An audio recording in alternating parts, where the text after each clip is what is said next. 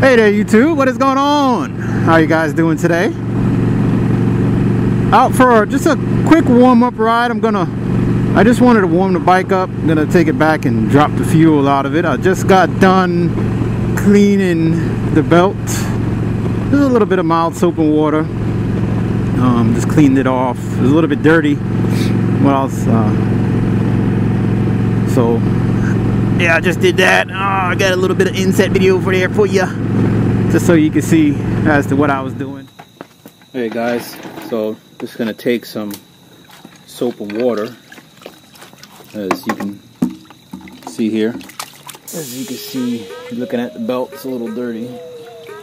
So I'll just take some soap and water.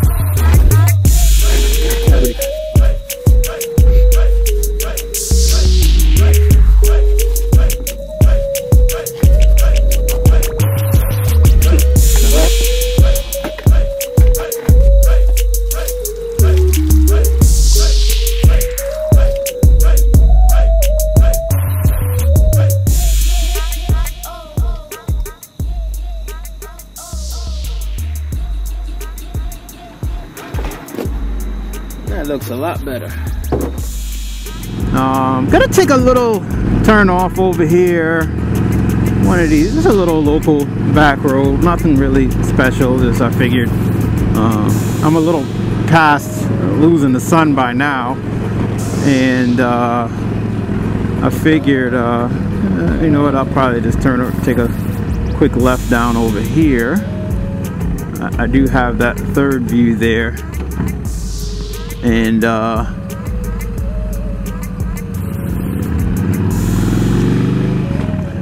have the left mirror set up so that I can see that camera. I do have it tethered, but just in case if it falls off. I got some wood off of a guy over here. That was a while ago, man. That was when I was collecting wood, but I don't do that anymore. Now I'm just burning the pellets. Just stopped by Lowe's today to see about what they would charge for shipping if I were to buy 4 pallets worth, and they were telling me about 65 bucks. So debating whether I should just get the 4 pallets and have them delivered. By the way, through here the leaf changing is often pretty nice, but I was wondering if I should just buy the 4 pallets and have them delivered, or continue to do what I used to do, which is stop by Lowe's any chance that I get and pick up 10 or 15 or whatever. Every now and again when I'm in the area, I'll stop and pick up 10 and stop and pick up 10, stop and pick up 10. So I'm kind of debating as to which it is that I should do, or which I would want to do. I'm not really 100% sure just yet, but yeah, as of right now, that's what I'm thinking. Or just pay the 65 bucks and have them just deliver it. So I guess I kind of have to figure out which I want to do. But if I do pay the 65 bucks, what I was thinking I would do is I would get about 4 tons. So, which 4 tons is pretty much 4 pallet loads, and you got 50 bags on a pallet. So yeah, so I'm trying to figure out which one I want to do. Also, I wanted to talk to you guys about a little topic that I saw on the Vstar 1300 forums, and I thought it was something that kind of could go for any motorcycle. I don't know if we really would care about it with cars, but as far as motorcycles, you know. So one of the guys was saying that he was having an issue with his bike where for some reason, you know, it was sputtering and spitting a lot. So one of the guys said to him, well, you know, I used to have a issue like that, and the dealer told me that these bikes have a warm-up cycle that they have to go through, and basically if they don't go through that warm-up cycle, they pretty much don't run right. So it's like you'll start the bike, it'll be low idle, then it'll be pretty much a normal idle, then it might fall down to low again, and then it might bounce around a little bit and then settle out. So he was saying, well, you know, try and let the bike warm up a little bit longer and then see how, you know, see how the bike runs then. So he said, oh, okay, you know, all right, I'll try that. He lets the bike warm up a little bit more, and lo and behold, that actually turned out to be it. They stopped and let the bike warm up a little bit more, and he came back on the forum and he said, yeah, man, he said, oh man, you know, that really worked. The bike ran great. And he's like, man, oh man, I'm so surprised, I can't believe it, it's running so good now. Anyway, so that was nice, that really helped him. And I'm kind of just wondering, do you guys do that? Do you guys let your bike warm up for a little while before you decide to take off? You know, I know with me, I tend to let my bike idle, not long, but I would say maybe a little longer than 45 seconds.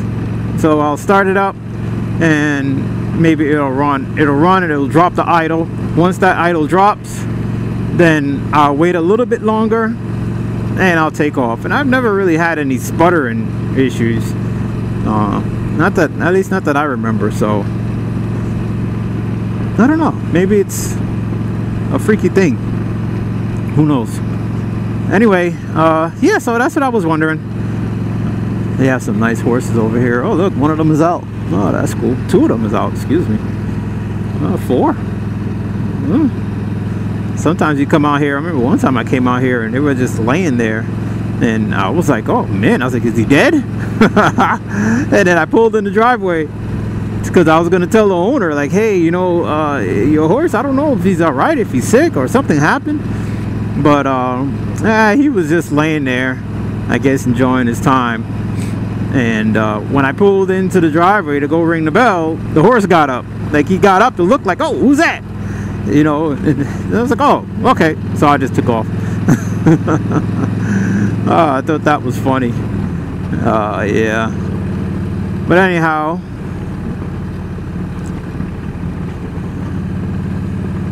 so those are the short thoughts that were on my mind that I thought to vlog about. Hope you guys enjoyed. As always, thank you guys for taking the time to watch. If you get a chance, if you're on Facebook, feel free to check out my Facebook page, www.facebook.com/dbest1a. And if you are on Instagram, you can check me out on Instagram at